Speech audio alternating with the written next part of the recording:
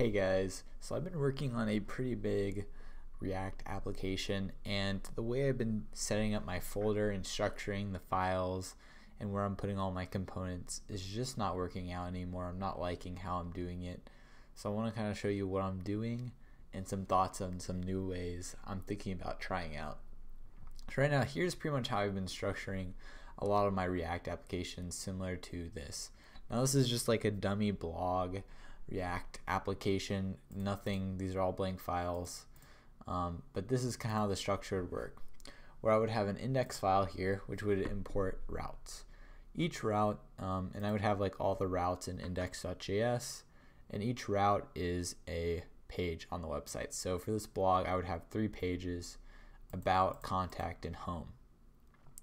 And then any components these guys would use, I would put in just a big components folder up here. So maybe comments, footer, nav, post, sidebar, any kind of components that are shared between these guys I would put up here and then import in and use them. Now the problem that I'm having is this components folder itself is just getting basically huge and not very organized, and what's happening is I have a lot of one-off components that are not being used with different things, and I don't know what that component is being used for, and it's not very helpful. So basically this folder is getting huge with one-off components, so I need to somehow add more folders into this to organize it. And I was thinking something like this. So for example, here's something that would come up. So let's say I have like a main layout, and my main layout component here would maybe use the footer, the navigation, and the sidebar. Now maybe the about and the contact page and the home page all use the main layout, but they're not using post, or not post, but nav, sidebar, and the footer, for example, directly. They're using it through main layout.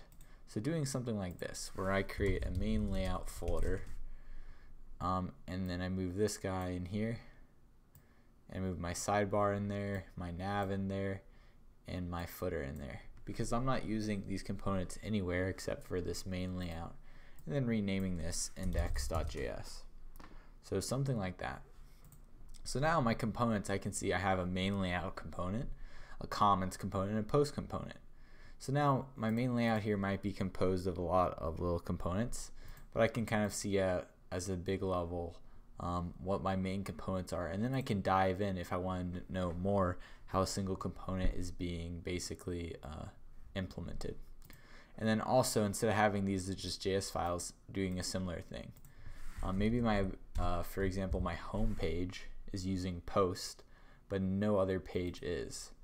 What I can do is create a home folder, put my home in here, put my post in here, and then create maybe an inner components, and these are just the components that the home page is using. So I put all my shared components in the components up here, and anything that's just specific to this route, so for example posts, I just put that in the components folder there, and then rename that to index.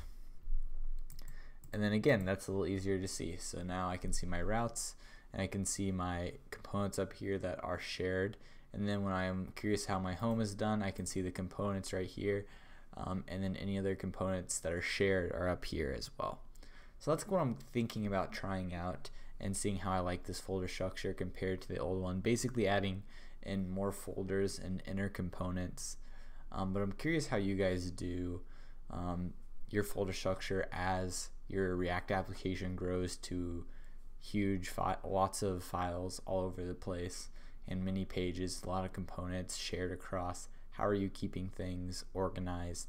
I'd be curious to know. So leave me a comment below if you have a big React application, what you're doing, because I'd love to know. So thanks for watching, guys, and I'll see you in the next video.